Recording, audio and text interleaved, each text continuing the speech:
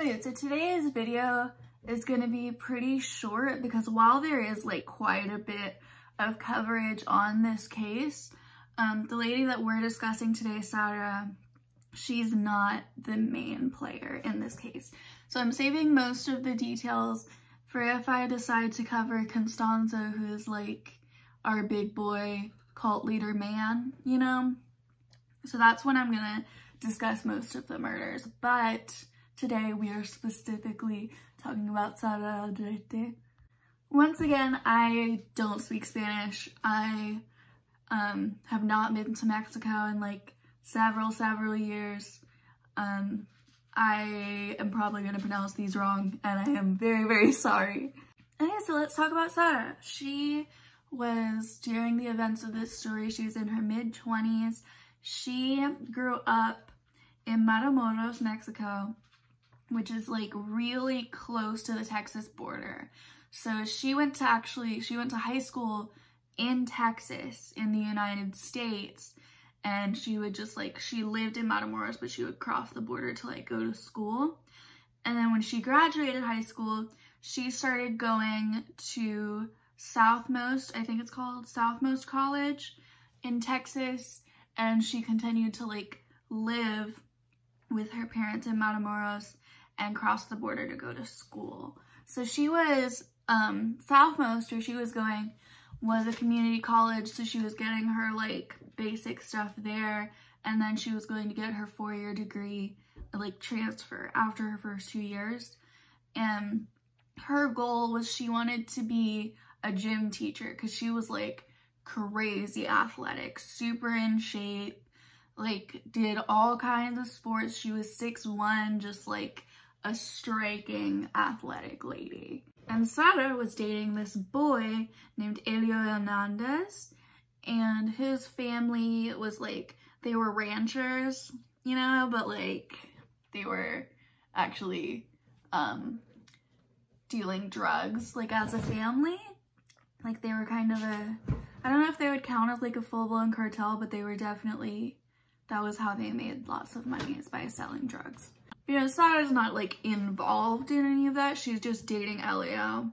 And one day she is driving home from school. She's in Matamoros, and this guy just like blocks traffic, like gets in front of her car and blocks all of the traffic going down the road.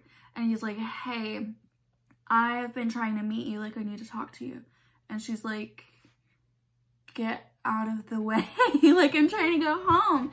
And he refuses to move his car until she talks to him. And so finally, like, there's a lot of backup because this guy's blocking traffic, and people are like, will you please just talk to him? Like, I want to go home. And so she meets this guy, and at first he tells her that he is in Matamoros for just like a week-long business trip, and he's like lonely or whatever and like wants somebody to hang out with during this business trip.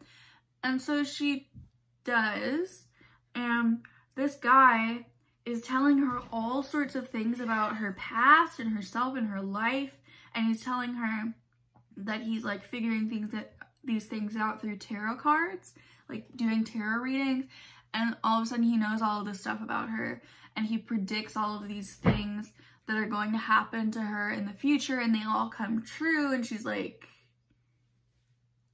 this guy is magic. But then a week goes by, and like he's still in Matamoros, and she's like, I thought your business trip was over, like I thought you were leaving.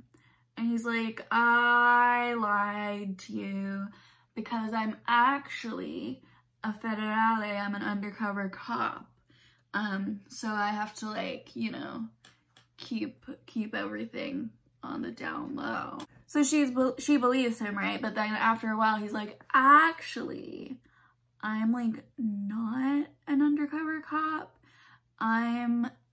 He doesn't say magician. He calls himself like a witch. He calls himself a witch. And what he's practicing is called palo mayombe. And a lot of people like refer to it as Santeria, but it's like not the same thing. Like palo mayombe is to Santeria as like Christianity is to Judaism. Like they're not the same thing. They have some of the same origins, but like it's not the same religion. So here's the deal with Palo Mayombe, okay? Palo Mayombe does not make a distinction between like white magic and dark magic, or like right and wrong, good and bad, none of that. Like the example that I was given when, I think this is what I heard on like Fruit Loops podcast when I was reading about this case,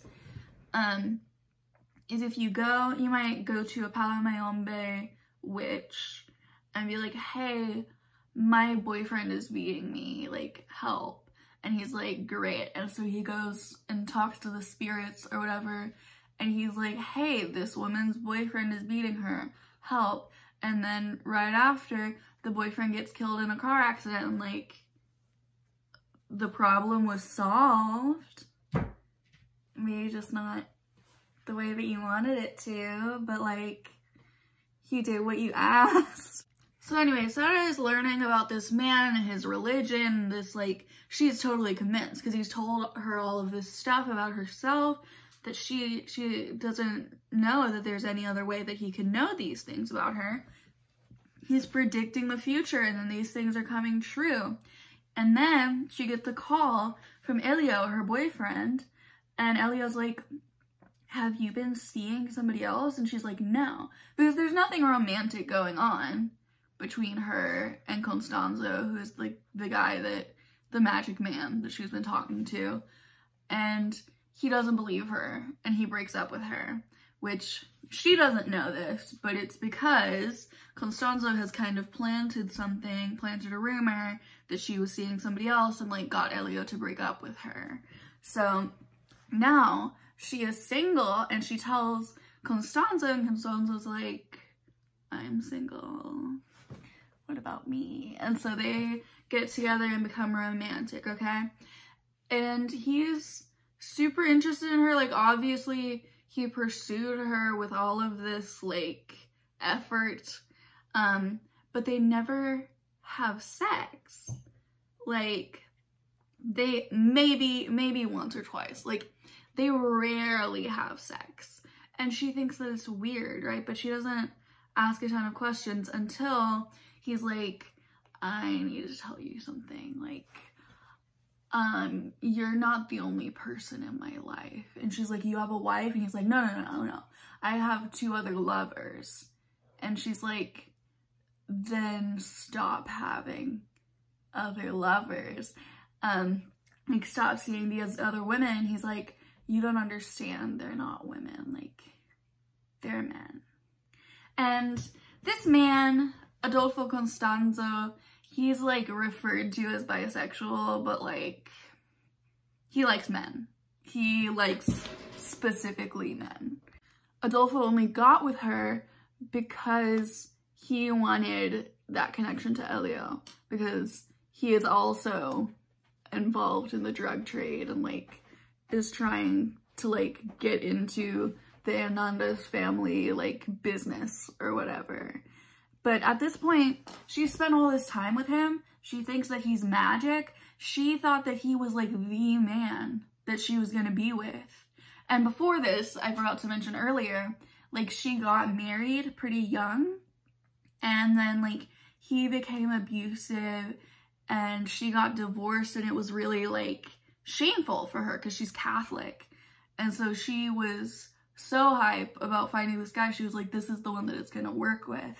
And so she was like already in it, you know, she was kind of dedicated. So Adolfo ended up convincing Sara, like, I don't know the details of how he brainwashed her into all of this. I'm sure that it was gradual, but basically he's telling her like, I am the padrino, I am this magical like messiah sort of man, you know, and you get to be the madrina.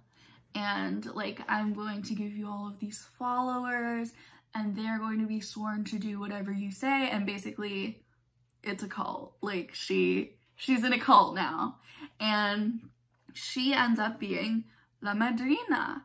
And there's a lot of like dispute about how involved she was exactly in all of these activities.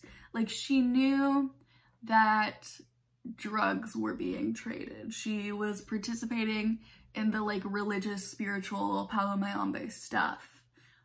But 15 people were ritually sacrificed during the course of this cult.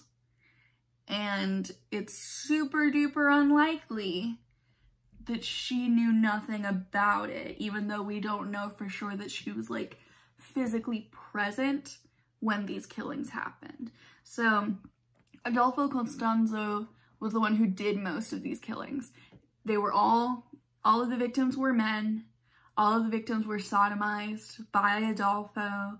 It was, you know, pretty clear sexual motives. But also, he convinced them that, you know, as long as we kill these people, we're going to be protected.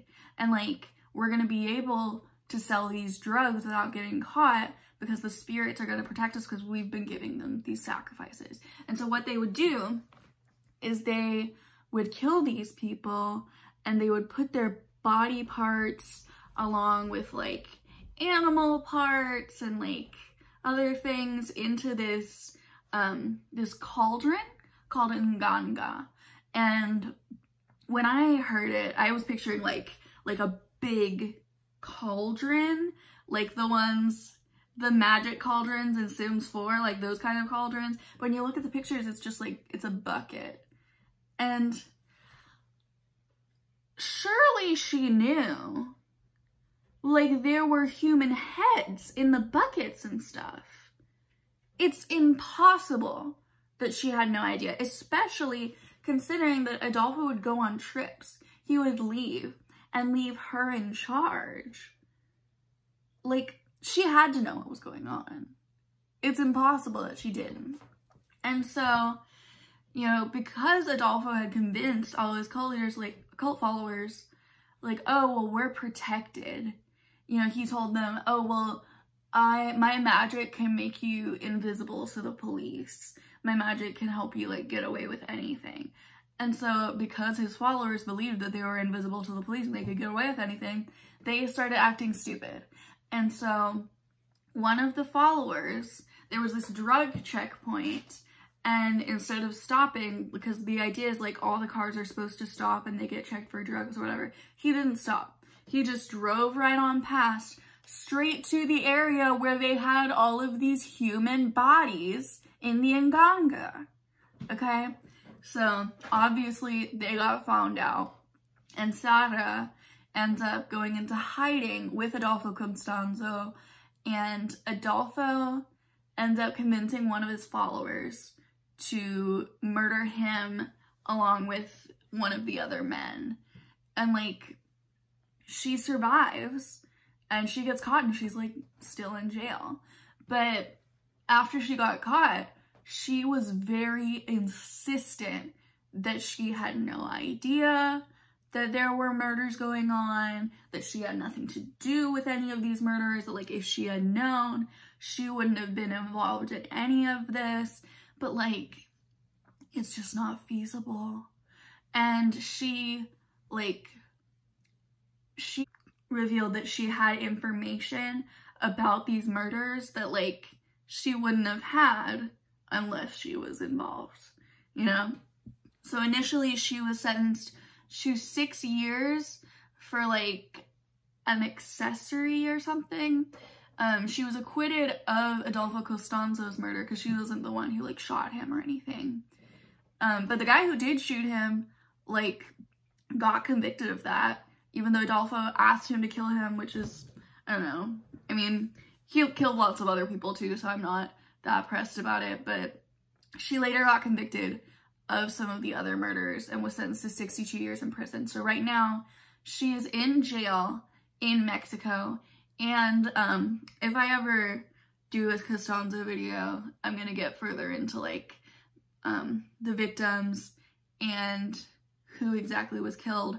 But one of the victims was an American named Mark Kilroy, who was a UT Austin student who was just like, he had gone across the border for spring break and they like murdered him in a ritual sacrifice, and that was what got them caught. That was like, his parents made a huge deal about it and started pressuring the Mexican authorities, and that was the big case that ended up getting them arrested.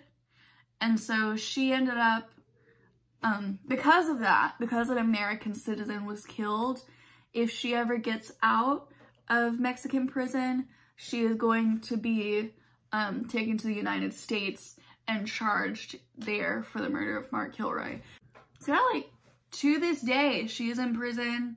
She maintains that she had nothing to do with any of these murders, that she was a victim just like everybody else, which, like, I do think that she was manipulated, for sure. I do not think that she was like, you know what I want to do today is join a cult.